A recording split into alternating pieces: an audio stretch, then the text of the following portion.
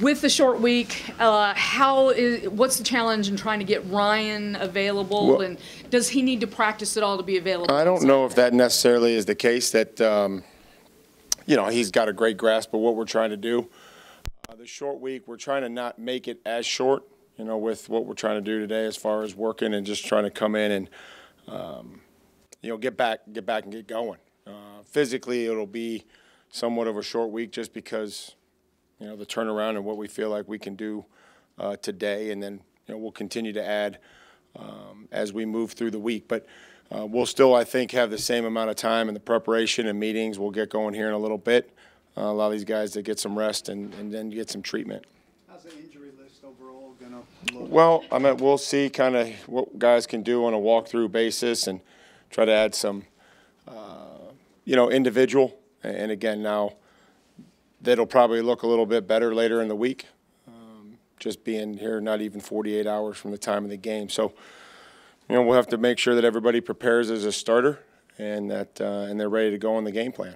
It's kind of the challenge, for an athlete, you see Ryan Tannehill come back into the game after he gets hurt, but kind of what happens after? Well, I think there's a lot of I think that's probably a really interesting question. Where you see guys. Kind of come back and finish, and there's adrenaline and there's a lot of things that go into trying to get back out there and allowing a player to finish. And then I think that there's a lot of trauma that happens, whether you're talking about a shoulder or a hand or a wrist, or there's even things that guys may leave the game and then the next day or they're like wake up and they're like, holy. You know what I mean? Like that, I didn't really feel that and didn't know. So we've had cases of that that have happened. So, I think that there's, for those 3 hours, every athlete, especially football players, put their bodies through a lot. And, sometimes those injuries come to light, maybe a day or two after. But especially the ones that have something happen and then kind of go back in. And, we do monitor. I'm very confident that we monitor, the ability not to make, an injury worse or put the player at jeopardy. Hopeful that they can, protect themselves. I'm very aware of that when we make those decisions. And then we kind of go from there. As you've gone through the last 4 weeks, what are some of the common threads that you're seeing show up on game day that's keeping you guys from winning? Well, we went, 2 games without creating a turnover on defense. We didn't turn the ball over on offense. We, again, Philly just, wasn't good enough in all phases. The turnovers against Jacksonville, critical.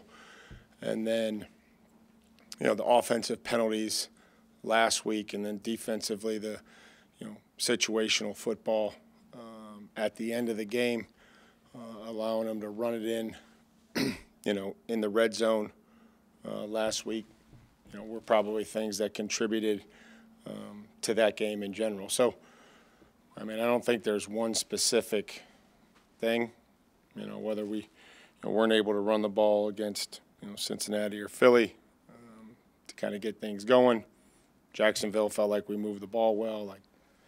We don't really, we have to focus on this week and how we pull it all together, and try to combine all the good stuff, that we've done and find a way to prepare and find a way to win. What's the balance between game planning for the Texans and preparing for potential impact of the weather? Well, I think it could be windy. It'll be cold. I think the impact of the kicking game, I think that, we would have had to prepare to return kicks against the Texans anyways. They're a very good special teams unit, very good kickoff. I think they're, first or second in kickoffs inside the 20-yard line. So even in the dome, they're Fairbairn's kicking them up there. They're covering them extremely well. So we would have had to return kickoffs and be really good in that phase from a special teams standpoint. Maybe just ball security, understanding that, how critical it is here late in the year when you're dealing with, with weather, and if it snows, it snows. If it rains or freezes, they'll be, the same for everybody. I know it could be the coldest game ever here, but you guys have played colder games before, so it really shouldn't make that big of a difference, should it? Well, I hope it, never makes a difference. I mean, we've played in the rain, we've played in the snow, and, you kind of go through a lot of these things, and we'll get some work inside today, and then we'll, work our way outside as the week goes along, and then everybody will have to just be prepared in their own way, whether that's the footing or the shoes that we wear, or, all the other things that go along with playing in weather games. You try not to ask players to do more than they're capable of. When you're as depleted as you are, does that become more difficult? Well, I think the challenge that we've always talked about is, do you try to do more, right, and try to come up with some magic scheme, or do you try to do less and try to focus on execution? And I think there's a balance somewhere in between. Some plays that, maybe we thought, or some defensive scheme maybe that we thought that, hey, let's do that, and then, it didn't go very well, or we didn't execute it. I think that there's always a really great ability to execute your scheme, what you've practiced and the bread and butter, and, mixing in a couple tweaks in the red zone and maybe on third down defensively. I think trying to have a core of what we do so that these parts that, these players that, whether it's John Reed last week, for example, or Jack Gibbons that maybe haven't been out there as much, or, when Monty Rice was working his way back in, and different, Andrew Adams, and now the volumes for some of these guys has picked up because they kind of know it. So I think early on you probably are better off doing less than you are, a whole lot. How did Gibbons do on Sunday, and are you hopeful maybe to get Zach back in the mix as well? Well, he'll do some stuff, and again, he'll have to do some stuff creatively. These IR rules, something that, hopefully that we can talk about just for the in the off season for, helping the player, get some confidence to, return to play. You can't put pads on a guy that's, on IR. You have to, take him off, and Zach is in a return to play, and so, we're at a point in the season now where pads isn't really an option. So just trying to be able to see where he is with his arm and how he can use it, and make sure that he can protect himself and do some things. So we'll see kind of where he's at. I don't know if today will tell us much, but hopefully as we just to get some guys ready, whether that's Zach or anybody else. How is Traylon coming along? It's been a couple weeks. How is he doing and progressing through the whole process? Well, good. I mean, it's just, I think for the player, I don't want to speak for them. It's just they have to remain patient. They have to do everything that, is in the protocol, and be honest with the doctors and the trainers and the independent, doctors and with the impact testing and everything that goes along. So, hopefully we'll get them out there today and get Trey out there today, and then they can continue to work themselves through that process as it goes along. Is there an instance where guys can clear concussion protocol, but still a decision is made to maybe keep them out? I don't know if we've necessarily had that happen. I think you're referring probably to the Denver. I just can't, since I've been here, I don't think they've ever said somebody was cleared and we didn't feel like, they could play. That just isn't something that happened. I'm sure it obviously did, but we just haven't had that, situation come up. The Texans have lost Pierce. It looks like they're bouncing quarterbacks around somehow. How have they done it? How have they been so competitive the last 2 Good, weeks? because they have some really good veteran players that have played, other places that are now, Malik Collins has been there. They got some good youth, but they have, Jerry Hughes is a player that I've always had respect for. Plays hard. They've been able to work lately with these tight ends. It seems like they're really looking at them in the red zone. Have had success. The O-line's played well. Has protected the quarterback. and they've used the, the quarterback system to kind of force you to play a couple different looks and be prepared for a lot of things. And that's something that we'll have to be prepared for as, the game starts and it works its way through, like whether they're going on the ball or they're unbalanced or there's two quarterbacks are in the game. Derrick's had 4 straight games of 200 rushing yards now with them. How has that just kind of been the MO and worked so well every time? I've just been able to try to get him into his, the second level. It's a penetrating front, that puts a lot of stress on you from that regard. They move, move and they attack and pressure, and it'll be another huge challenge this week to try to limit that penetration or disruption that they like to create. Mike, you talked a few times about defenses against Derrick having the same number of guys in the box or different run blitzes that you've seen consistently from team to team. When you've had the success like that against a team before and now you play them the second time, do you have to sort of guess what they might do differently or try and anticipate the adjustments? Well, I think we're always trying to do that, and I think sometimes whether that occurs during the game and you have to come over and be prepared for to change things, to make sure that, hey, we're going to block it differently. We're going to maybe look at this play as opposed to something else. And I think you just have to make sure that you're using your rules and making sure that everybody's communicating, the front that it is, or the pressure, the indicator, whatever it may be.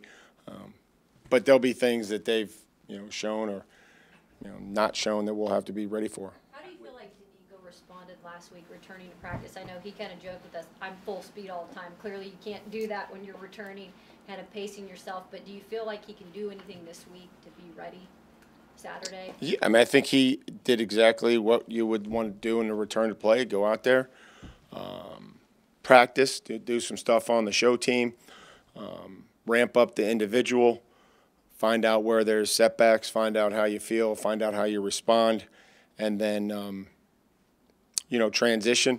We didn't feel like he was at a level to come back to the, ready for the game. So maybe this week we can kind of see where that goes and hopefully try to get him back. How big of a challenge is it for Weave at this point in his young career, going after the quarterback and keeping containment at the same time? I think that's the decisions that you have to, entrust in the players, that they're making great decisions of trying to affect the quarterback, but also understanding, what the quarterback's ability is, his ability to break contain or, not. So they're all kind of left with decisions, split-second decisions, coming underneath the defender, running a route, making a cut, blocking, giving him a shove instead of pulling on his jersey or tugging on him. All these decisions that we try to coach and teach happen in a split second. So that would be another example of that. Kind of knowing, when you can go in there and when you can't, when it's coordinated. That's always a challenge for pass rushers. Signed a couple of guys to the practice squad on the offensive line. I guess here on Tuesday, safe to say, a lot of uncertainty maybe on what your line looks like on. Yeah, there'll be some moving parts, so we'll see where it's at here later in the week. But, Daniel and Bo were guys that we have targeted. Daniel's been here. Bo can, pull it and again play guard. So, they get in here this morning, and we'll see how they do. As you see how Ryan's progressing throughout the week, how much of a help, I guess, is it for Malik's game prep that it's a defense he's seen before as a starter? I think that's fair. I think that not only that, just the comfort level of having been out there. I think we talked about it after the game. He popped out there, found Conley twice. Was decisive, pulled the ball, tucked it, made a move, got a first down, slid. So I think all those things, can help, and it won't be any easier. But I think that those are all things that just as he continues to develop and get more comfortable. He's had weeks like this before. How have you kind of seen Malik handle the uncertainty when he doesn't know if he's going to be the guy? Well, we try to ask them all to prepare as a starter, and I know that probably isn't always the case in the National Football League when there's a starting quarterback that's in place. But I think he really has done that. I've seen a lot of maturity, growth, seeing the way that, again, his reps are coming, in that show team, and trying to get him to, act like a starting quarterback and lead that unit and communicate how our language for the call that's on the card, the operation, the snap count, the cadence, whether we go on the ball the next play, all that look that we try to give them. I've seen a lot of maturity and growth in that regard. I know you talk a lot about Chig and his special teams ability, but just as an offensive playmaker, emerging as one of your top guys, what do you make? Like, what are your thoughts on how he's done that? I think he's taken advantage of his opportunities, and he's been strong with the football. He's made some contested catches, had some catch and runs. Needs to continue to, to help us when we run the football. Like a lot of guys, but say he's pushing through and continue to improve. The role of moving him to some of the fullback looks, was that something you guys originally thought of, or did that kind of come about as the year went on? I think we always, his contact courage and his willingness to go, whether it's across the line of scrimmage or from the backfield, we felt like was there. And then that's, kind of where we, moved him off the ball and then kind of slid him back inside and just trying to put him in different places where we feel like can help us. I thought it was interesting you had Landry and Lawan on the trip. Was that just to kind of keep them involved and around the team, or? No, they just were visiting their doctor. Free ride. Doctor to the stars. Sunday, the interception play there. Had you ever seen anything like that before? Had you ever done anything like that before, or did it all just happen? I heard a play like that happen before in Oklahoma State, the same as that play happened. But I always imagined doing a play like that when I was young. And at that moment, I knew that was my chance to do it. And I feel like Kalu was in the right spot for that to happen. I think at the end, maybe the Redskins game, there was I forget who was even involved in that, but it was on the back line where it looked like maybe somebody could have done it. Did that ever come up? Did y'all talk about that? Oh, you talking about Christian? They played with Christian. Yeah, we told him, at the end, we watched film and everything, he could have did it, but he could have caught the interception too. I feel like he was in position to catch the interception. But in my situation, I went in the exact position to catch the interception, so I just gave it to Kalu. He said he's keeping the ball, but gives you credit for it. Is there any way he can cut it in half, or what does he say? Nah, he can keep the ball. He can keep, that's his first. I didn't know that was his first career. NFL pick. So I feel that's great. He can keep the ball. I got to know the ball. Kansas City, I still look at that ball every day. But that was just I feel like that was just me being unselfish, and I feel like it was great for both of us in that moment. So I'm happy for him that was his first pick. Were you concerned at all, Roger, that there might be the chance of a receiver coming down with the ball, or were you pretty certain? You said what? What you said? Were you concerned at all that? Okay. Oh no, I wasn't concerned because when the ball was coming, he wasn't looking. He was still going down the field, so I knew there was my exact chance to get a perfect catch without him distracting me or anything, and that's when Kalu came. So I felt like it was great at the moment. Did the receiver say anything to you afterward? Oh no, he didn't say nothing to me. He didn't have time. I started running and celebrating with the teammate and everything, so he couldn't for real. You're through that kind of rookie wall. You're past the college season at this point, and you just turned in one of your best games. How have you gotten over that hump? I would say the rookie wall. That's no joke right there. I did not know that was a thing for real until that game. That's when I say it finally hit me. But I say it's great. That game there, I feel like my confidence came a little more higher because playing against a guy like Mike Williams and everything. I just feel like that game, I just got to learn from my mistakes because I feel like there was some plays I could have did better. But it's just on to the next game and just try to get better. What is the feeling like when you are struggling, when you know your college season would have been over with? Is it more of a fatigue factor, your legs feeling it? Where do you feel it the most when you're kind of trying to get past it? I say both, physically and mentally. Just being tired. Mentally, you feel like I could be chilling right now. College, they chilling right now and all that stuff. I'm still playing the league. And just my body, it gets sore playing against guys, big guys, feels good every play throughout the whole game. So I feel like it's both mentally and physically. You had some tough plays down around the goal line. I think that might be like Cincinnati and of course the Jacksonville one too. What do you think you learned from those, and how did that help you maybe against the Chargers and going forward? Oh yeah, I would say them was the tough plays. Them plays I could have made. I can't go back from that. I just got to learn from my mistakes, and I just got to get better. I just got to put that in the past and just try to get better in the future. Anything in particular from those plays that you did learn specifically from? I wouldn't say it's just from them plays. It's just they just needed it. I mean, they just wanted it more in that way. I could have caught the interception, the Jaguars. I couldn't make it. They wanted more. I felt like Cincinnati, T. Higgins caught the ball on me. I feel like he just wanted it more than me. I just got to play more stronger, and I just got to, know who I'm going against. In that phase, I feel like.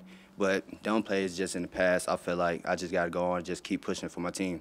Roger, when you looked around on Sunday at the various packages you guys put out in the field in the secondary, it looked a lot different than it did at the beginning of the season.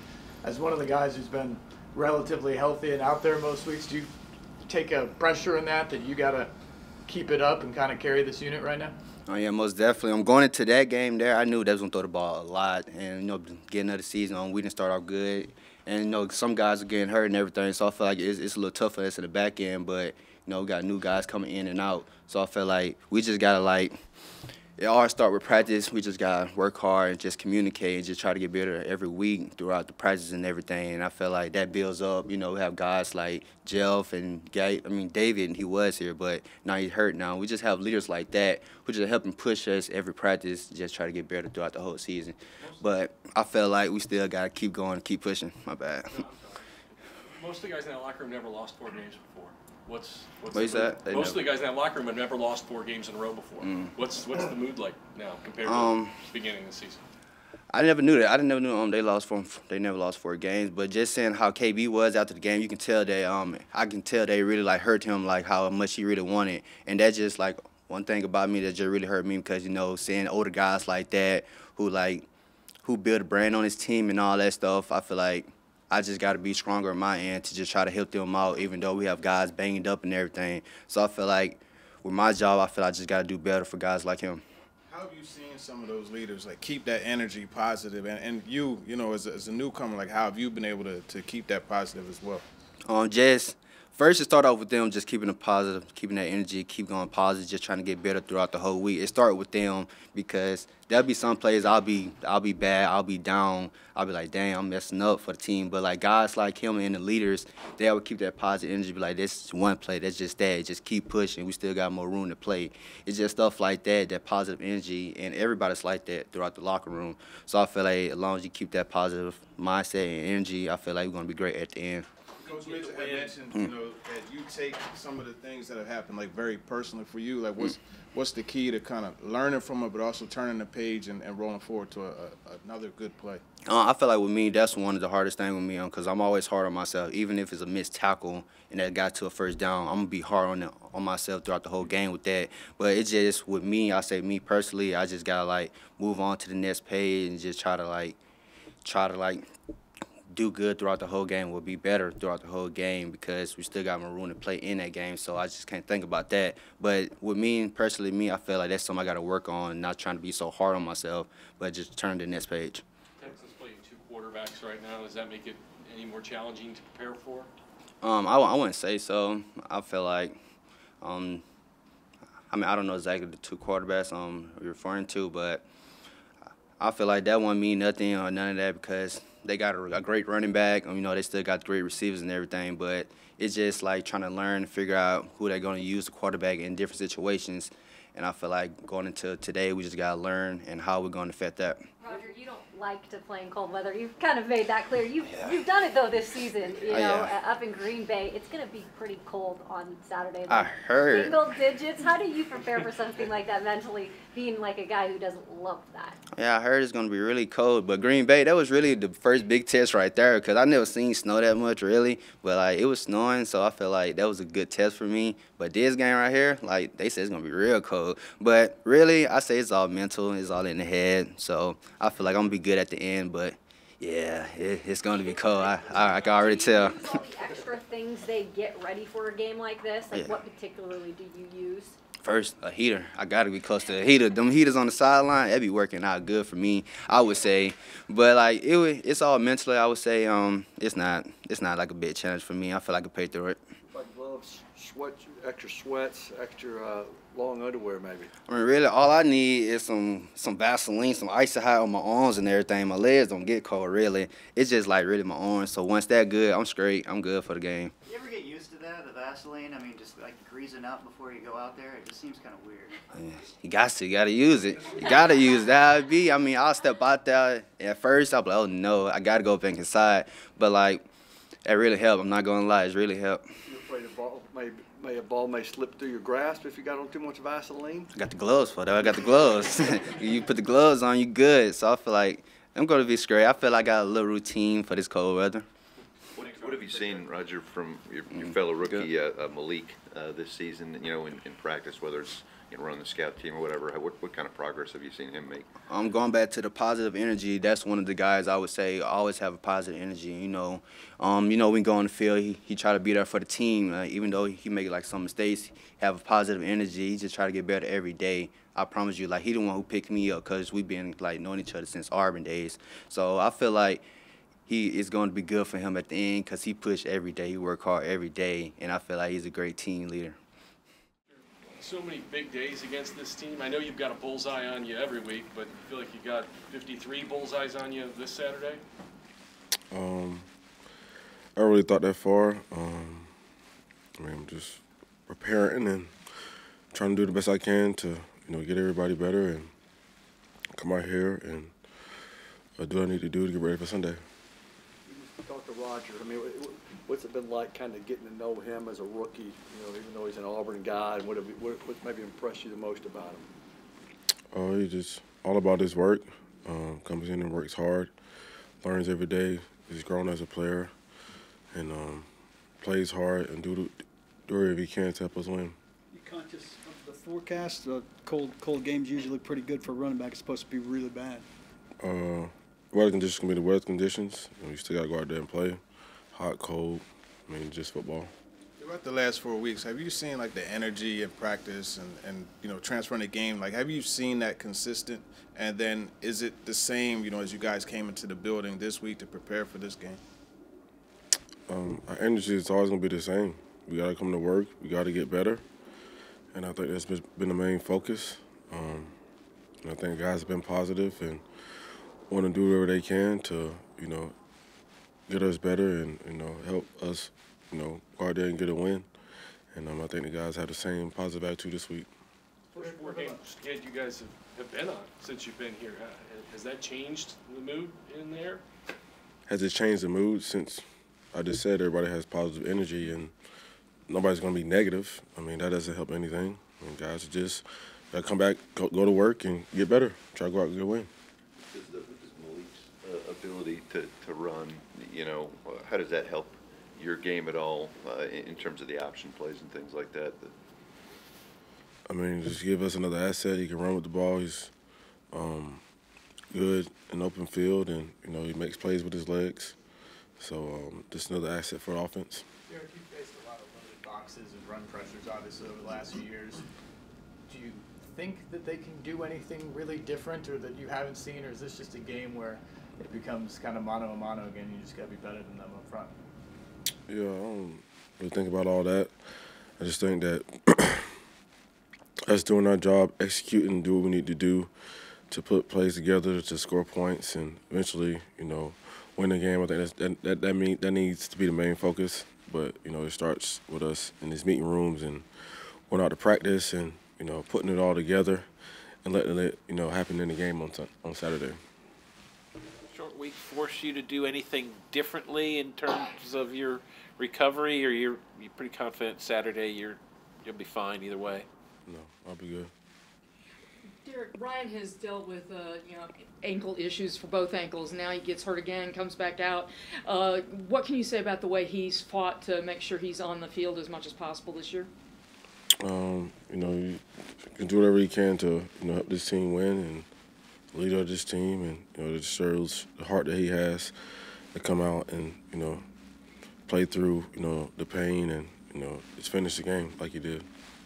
David asked you about the short week. What is the challenge when you do have a short week and you come off a West Coast trip and Tuesday should be a day off for you, instead you're on the practice field? What do you have to do, I guess, mentally, physically as a team to get ready to play? I guess prepare. I mean, we played on Thursday. We just play on Saturday, one day closer. So I don't think nothing's changed as far as what we do and how we prepare. And I just think you just got to be locked in and focused. In terms of staying positive, how much does it help that you guys still have a lot to play for? And as a guy who knows how difficult it is to get to the playoffs and win there, do you have to remind the young guys at all that you do have a real opportunity that doesn't come around every year?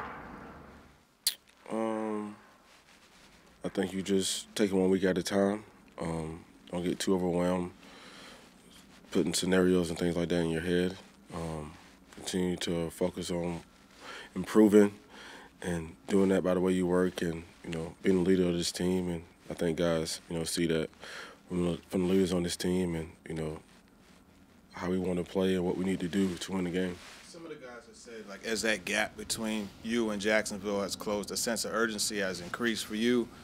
Would that be the case? Like, has your sense of urgency increased? I said that on Sunday after the game that we needed urgency, and I think that's, pretty obvious for everybody in the locker room what we need to do and, how we got to come out this week. Social media can be a pretty unmerciful place. Do you talk to the offensive line, Dennis, about? I mean, 'cause they're under fire all the time. Tell them to tune that out, or about social media? Yeah, I mean, the fans have been pretty tough on them. I'm not really caught up in social media. It's not really something that I'm looking at or put into what I got going on, so I don't really know. I don't pay attention to it. From a pass pro perspective, do you feel like you've made, improvement to where you can be more involved in that third down package, from a pass protection standpoint? I'm just taking advantage of my opportunities when I get them and trying to do whatever I can and be available, in the passing game and get the most out of plays whenever I get opportunity.